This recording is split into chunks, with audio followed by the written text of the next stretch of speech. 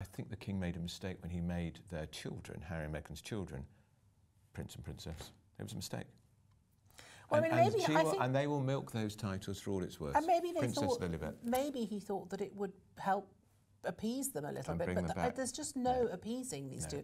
We know from their behaviour in the past, they don't really care how much they make people suffer. I mean, they said some awful things about the royal family when Prince Philip was dying. The fact that the Queen was in her last months didn't stop Harry publishing that awful book. No.